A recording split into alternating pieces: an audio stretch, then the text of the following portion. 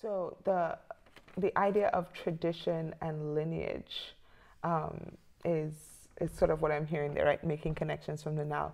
What are some of your lineages that poetic lineages? Who's your poetic great grandma, grandma? Oh my God. Or father? They're there too. They're all there. Yeah, I mean, like I said, I had a very non-traditional higher education, and came to it later in life.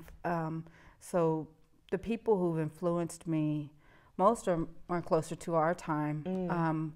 And it starts, I'll hear a poem or something that will draw me to them, but then what brings me in deeper is their biography, their history. Who are you?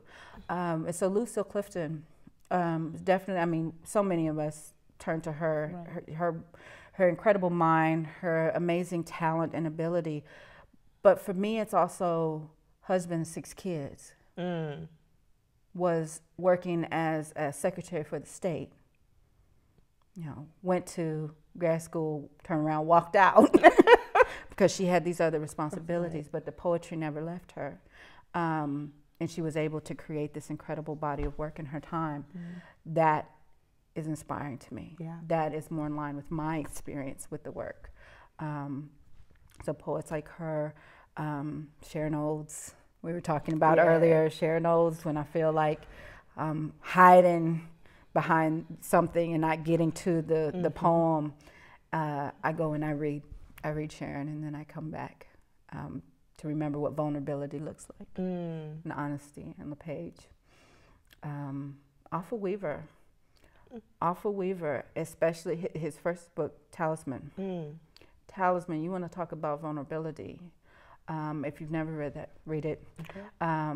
But it's so brave and daring. In the poem, the book is broken up into sections named after women in his life, from his mother, his wives, his longtime partners.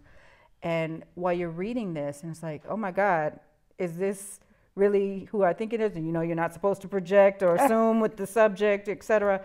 You turn to the back, and there is a notes on each of these women in his life.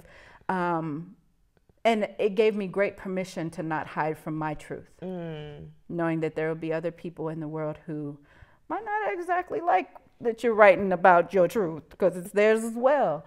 But you should never be silenced, and you should be free to write your story.